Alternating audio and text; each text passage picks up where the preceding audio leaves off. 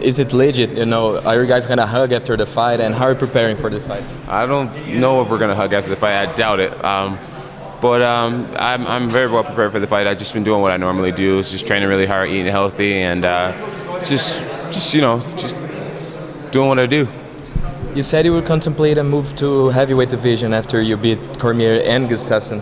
If you do, you said you would be open to a fight against Verdun. Would you maybe think about a fight against Cain Velasquez?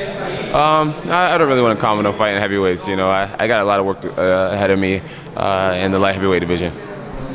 You teach a little about striking here for Brazilian people today.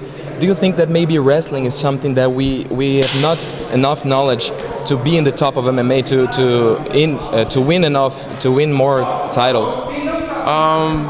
You know, it's hard to say if wrestling is what everybody's lacking. You know, at one point, almost all the champions in the UFC were Brazilian.